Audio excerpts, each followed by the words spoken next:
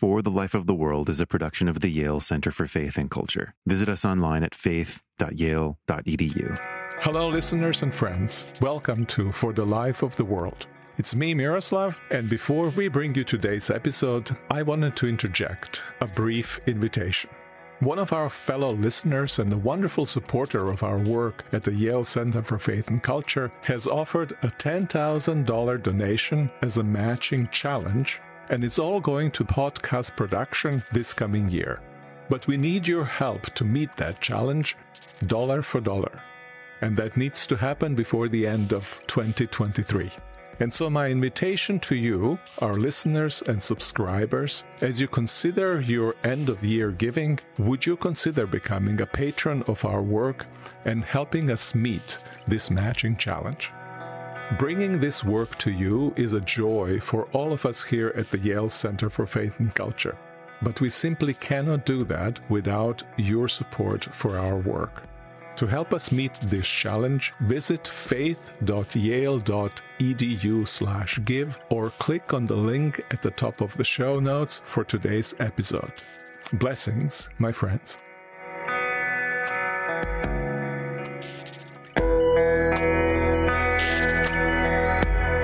Now, if you look back at the beginnings of the story of Jesus and look at the hopes of all the characters at the beginning, and then if you look at the story of the gospel at its ending, you can see that I've just described the kind of hope that characterized Mary, the mother of Jesus, and the hopes of disciples and other people around Jesus. These hopes were fulfilled after the resurrection of Jesus Christ.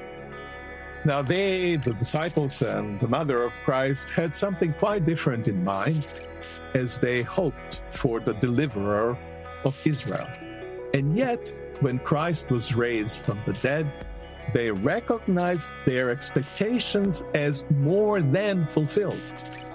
They recognized, in fact, that in a sense, they were hoping all along for what they have received. Hope is in no exit situations in which anxiousness would normally overwhelm you, you are at peace and you rejoice. Hope is in no exit situations in which paralyzing fear would normally grip you. You are strengthening what is good, repairing what is broken, opening up new possibilities. Hope is in no exit situations, you are not safe, but you are already saved. Saved in hope. This is For the Life of the World, a podcast about seeking and living a life worthy of our humanity. Welcome to For the Life of the World. Thanks for listening, and I'm here with Macie Bridge. Hi, Macie. Hello. It's so good to have you on the show after all this time of you supporting the show with such amazing production assistance and editorial and so many things about For the Life of the World. Thanks for having me. I'm excited. Happy Advent. Happy Advent. I like to say, peace to your Advent. Peace to your Advent. That's a wonderful rephrasing.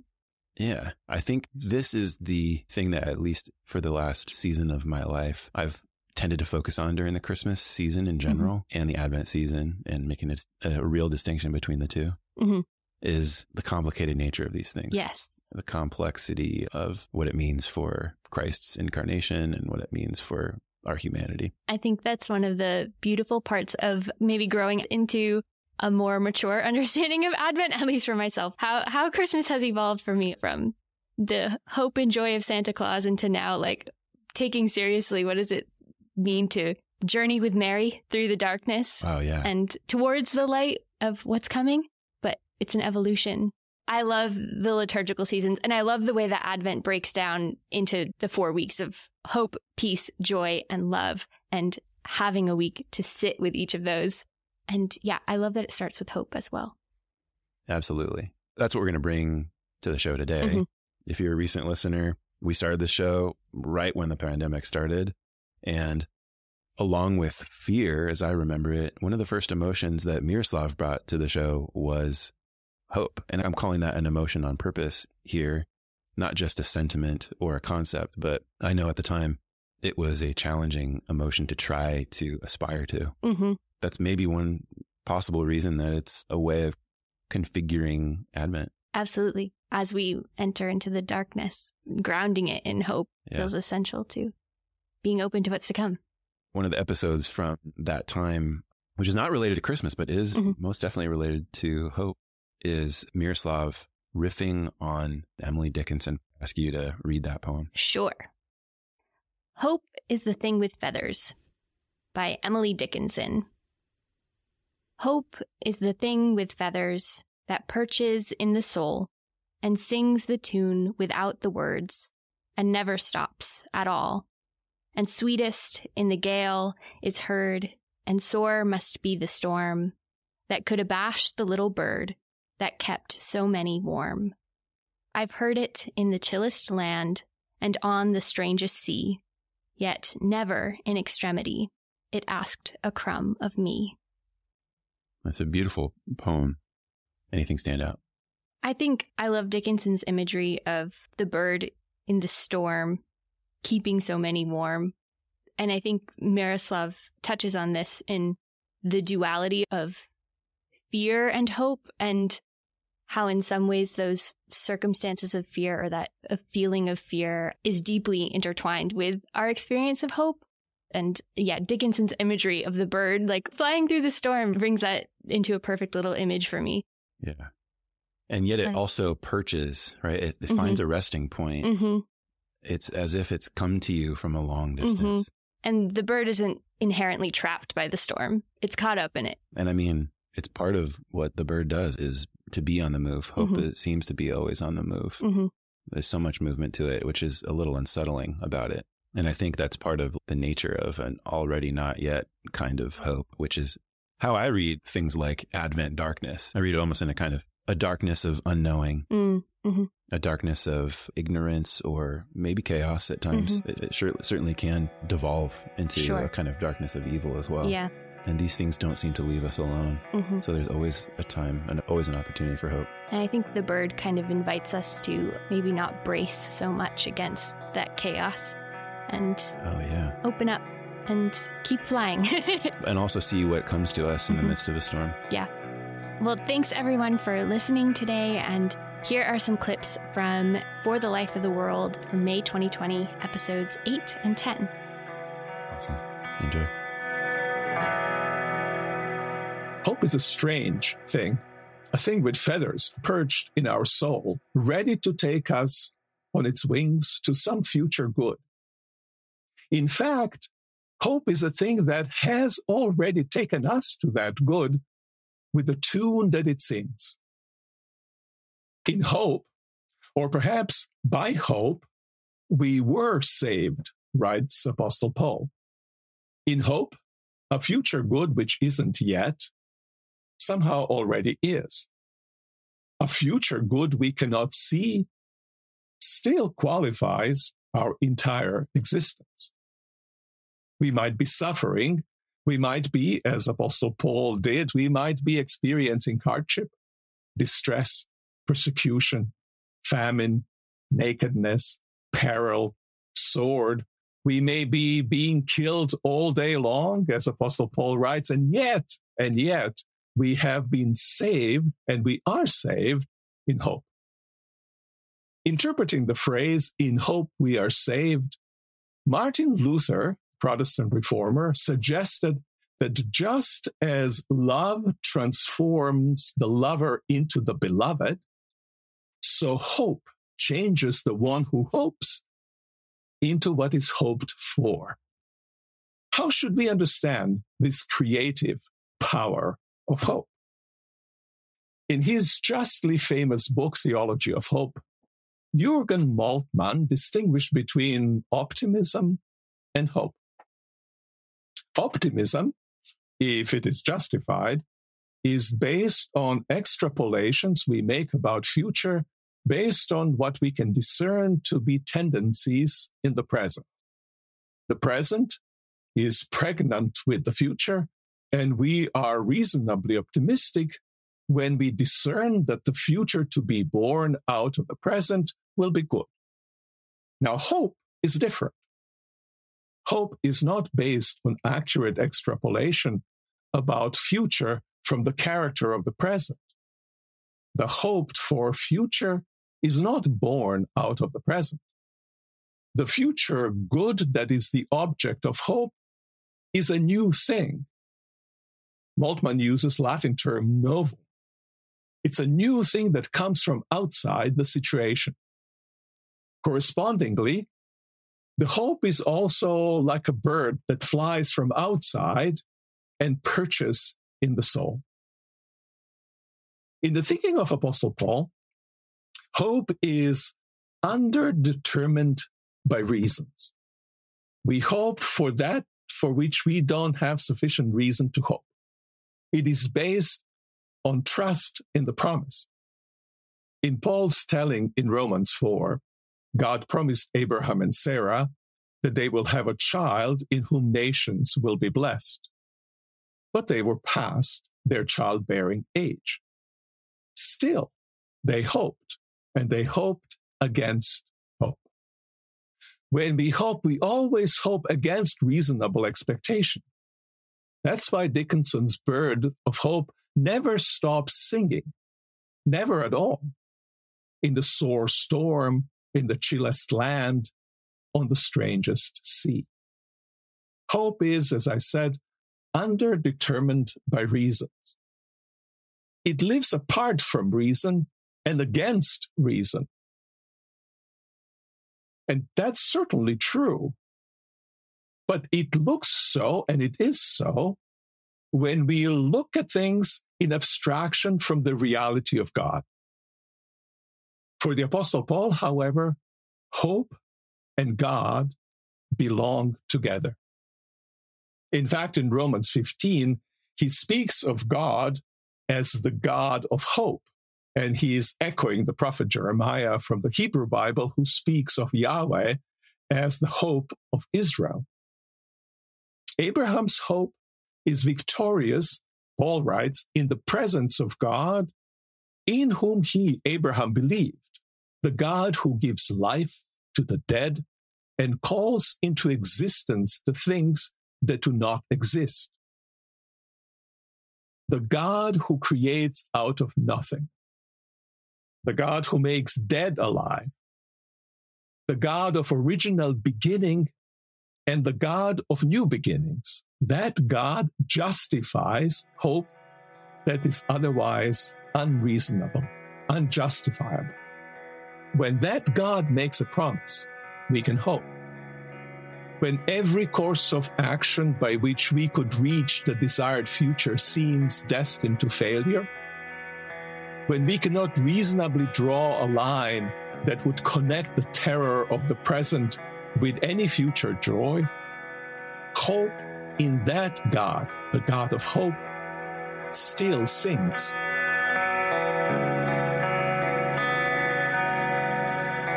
Genuine hope is always hope against hope, as Apostle Paul has put it in Romans 4. You can describe this as indestructibility of hope. If you recall the poem by Emily Dickenson about hope, you can say that hope is a little bird whose sweetest song is not quieted even in the strongest storm. For Apostle Paul, another feature of hope is crucial. And it's a kind of strange darkness of hope. Now, obviously, we don't generally associate darkness with hope. Hope is associated with some bright future. But for Paul, we can hope in the darkest hour because hope itself is a certain kind of darkness. Let me explain. Apostle Paul writes, we hope in what we do not see. Just in the verse prior to the one from which this is a quote, he twice connected hoping and not seeing. He writes, now hope that is seen is not hope. For who hopes for what is seen? We generally take the phrase hoping for what we do not see to mean that we kind of have a clear sense of what it is that we hope for, but that the object of hope is still future and therefore not available to our experience, therefore invisible to us at the present moment. We see it with the eye of our mind, but not with our physical eyes, so to speak.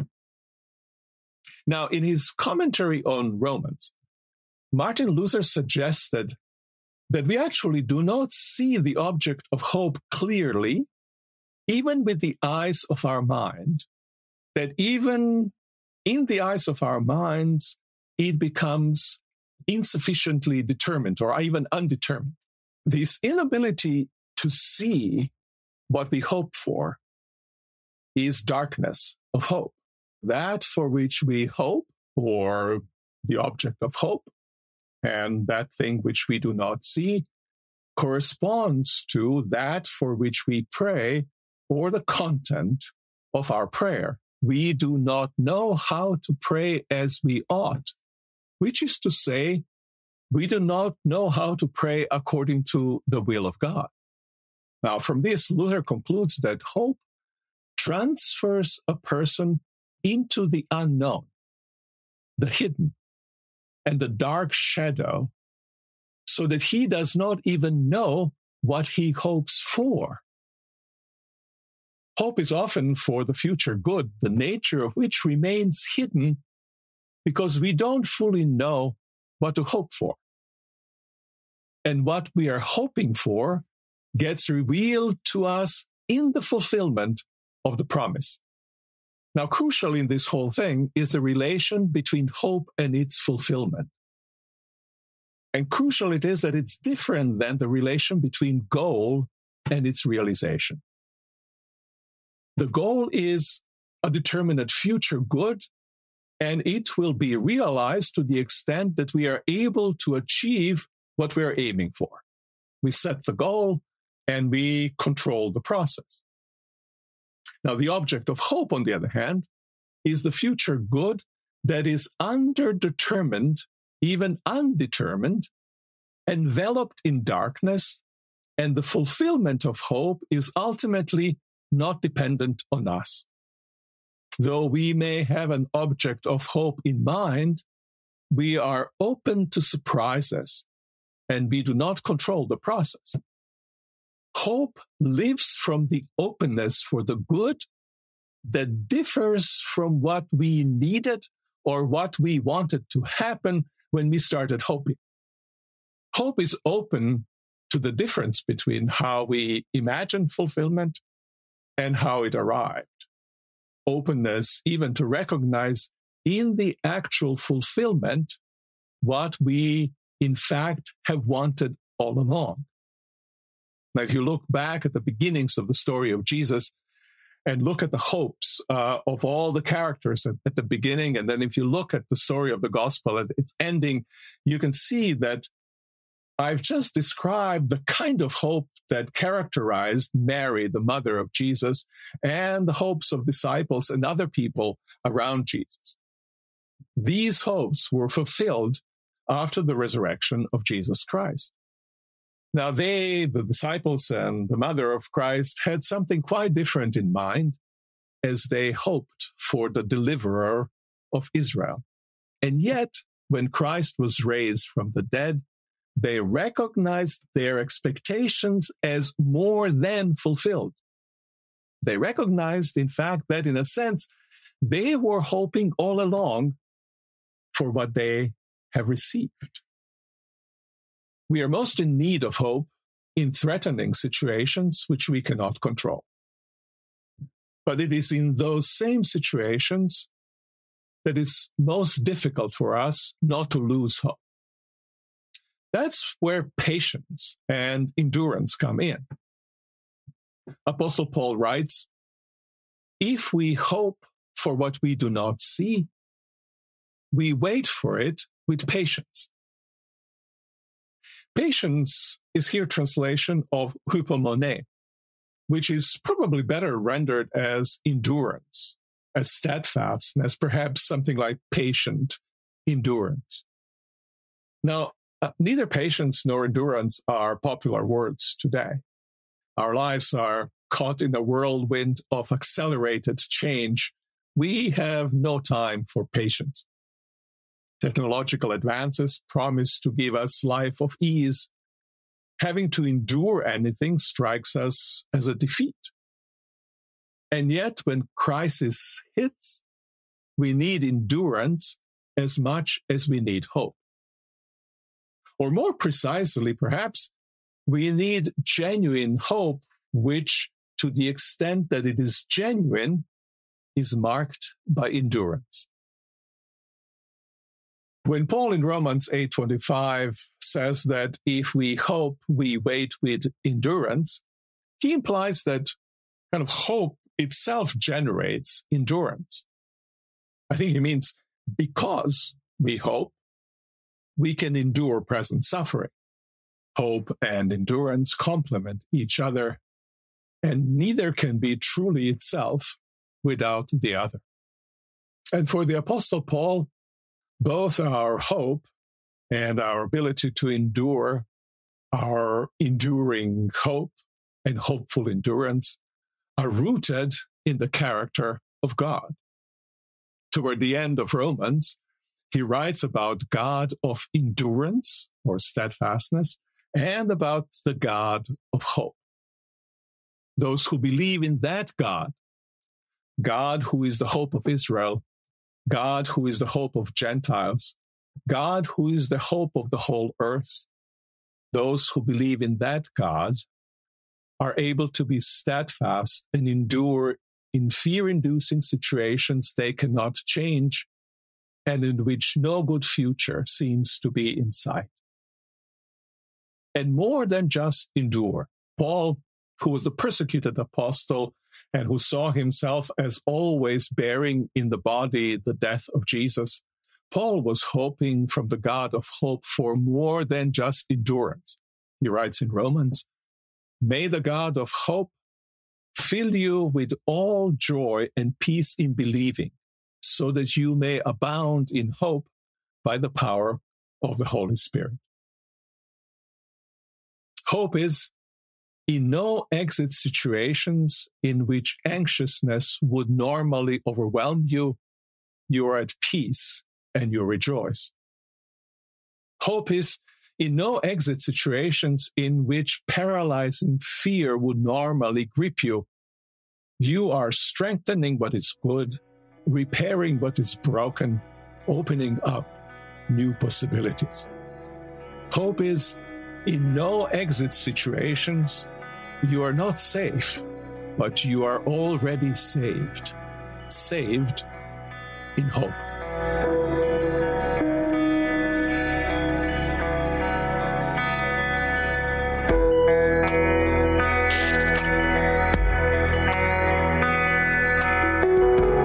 For the Life of the World is a production of the Yale Center for Faith and Culture at Yale Divinity School. This episode featured Theologian Miroslav Volf, production assistance by Macie Bridge. I'm Evan Rosa, and I edit and produce the show. For more information, visit us online at faith.yale.edu, where you can find past episodes, articles, books, and other educational resources that help people envision and pursue lives worthy of our humanity. If you're new to the show, remember to hit subscribe in your favorite podcast app so you don't miss an episode. And to our loyal supporters and faithful listeners, we're so grateful. If you have time to share this episode with a friend or post it on social media, that'd be amazing. Even more amazing would be to write a review of our show in Apple Podcasts or interact with us on Spotify. Thanks for listening. We'll be back with more soon.